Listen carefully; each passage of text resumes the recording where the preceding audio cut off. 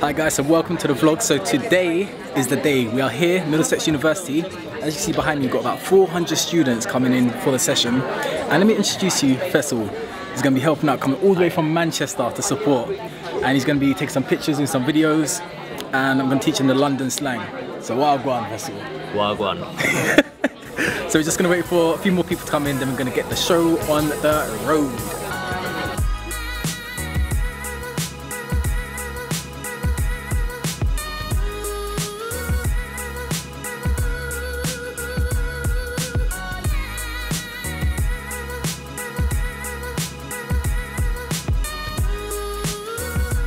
But I couldn't make any sense of what I was saying. So the first thing my mum thought, oh my god, my son's on drugs. I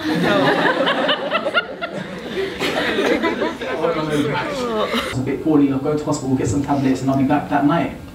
When she saw me, I was on breathing machines. There's machines all around my bed. My bed was taped off, people couldn't step over the line. They had to wear gowns and masks because they didn't know what I had at this point. But they were able to communicate to each other on the same level, and that was just showing each other love. Okay, so it's now lunchtime. The hall has cleared. Some of the comments, worried about maintaining my job and keeping on target with uni work.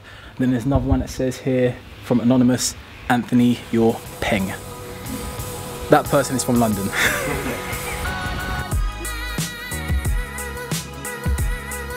Session number 2. Yeah. Hey everyone, my name is Z. I'm a marketing student. I'm actually currently going into my 2nd year. I came as a tour student, really nervous, really shy, thinking with a disability, thinking, oh my god, I won't last 2 weeks. But it was actually one of the ambassadors that actually, on the first day, she was absolutely amazing. I thought, I want to do what she does. I came here personally as an international student, no family whatsoever, had not even a distant aunt or a 3rd cousin here in London. We have so many people that are involved in trying to get you not just passing, but getting you that first, getting you that distinction. You may think that your schedules come up, you think that you don't have any time, you think that lectures, seminars, and then you're working in between them. I just studied BA Criminology and Policing. I had a part-time job at BP, and I'm a student ambassador, and I still passed with a 1st class honours. There was also one that said Anthony is peng. Leah just asked, what does peng mean? Who wants to offer an explanation of peng to Leah? She said just him. I'd like to start by saying 077. Who's going to come to the front? Who's coming? Wait! Can we have a round of applause, please?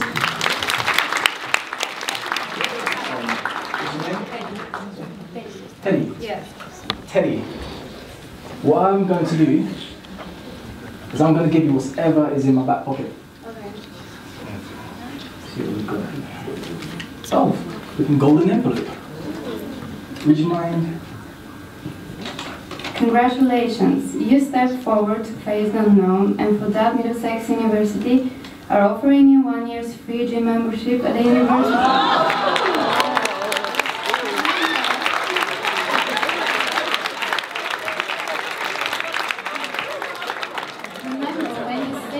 No, nothing changes. When you say the word yes, amazing things can happen.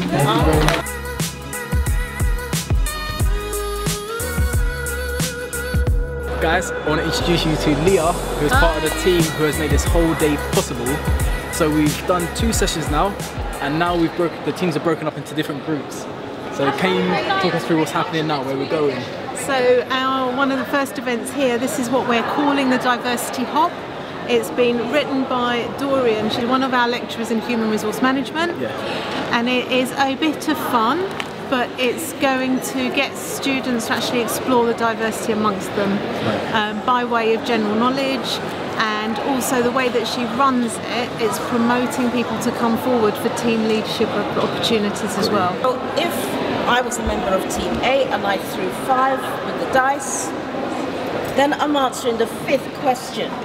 And how many students come to Middlesex University? It's quite a big university. This year we're going to be welcoming about 5,500 1,000 brand new students. I think overall there's about 26,000, so there's lots. Wow. And we have campuses in Dubai, Mauritius, So it's not just here. and Malta. So what I'm taking from this is Middlesex University is slowly taking over the world. Oh, well, we're trying, yeah.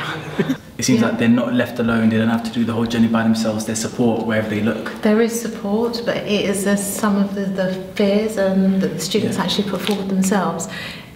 Sometimes it's the fear of actually reaching out for help, and that's the bit that we need to help them with. Is there any way you can reference your own work, maybe a topic you've done somewhere else before? What you can do is read through that work that you wrote and think about, well, how can I rephrase this information? But you can't submit the exact same thing. Okay, so I found some non-shy students who are willing to be on camera. So you got Faysal, you got Samson and Delonte.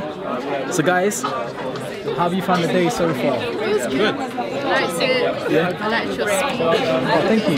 Your story was very moving. I think I teared up, like honestly. Did you? I wanted to get an idea of the uni because it's a bit nervous starting somewhere new.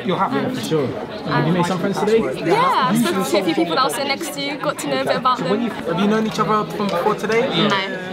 I just met him and I just met her. She's very bubbly, so she kind of broke the ice. She was just like, hello guys, and we were like, hello. What you enjoyed the most today? I think your stories motivated me to like not say no, as you said before, say yes.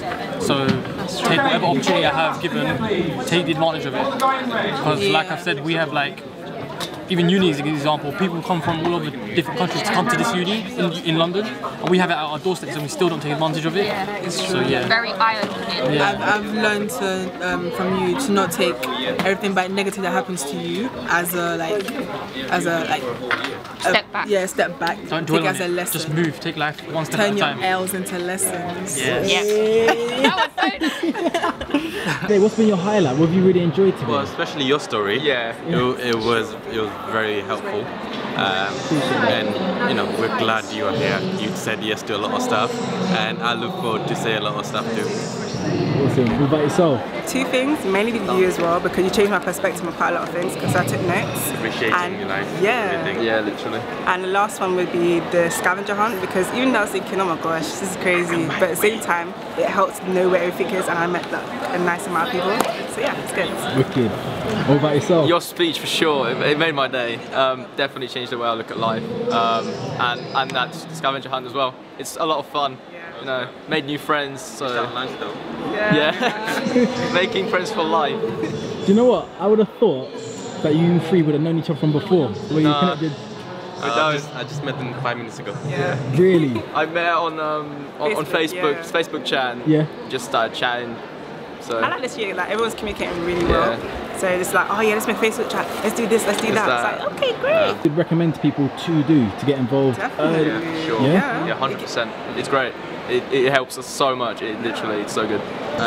They showed us where the gym is. They showed us where student union is. Where if you have any sort of illness, mental illness, where if you have dyslexia, where to go to get help. So it was very helpful, really.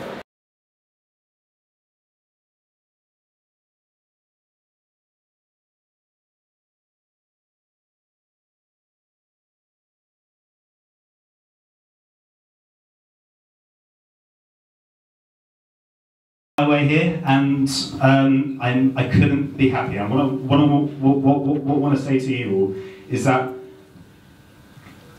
excuse me. Take your time. Changing plans is never a bad thing, because you've got all the time in the world. You know, take time to.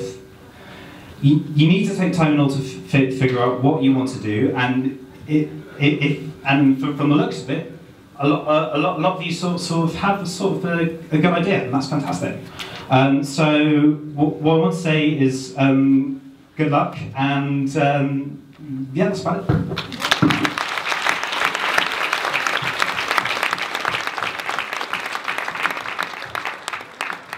The start of my A-levels, year 12, and I was so excited.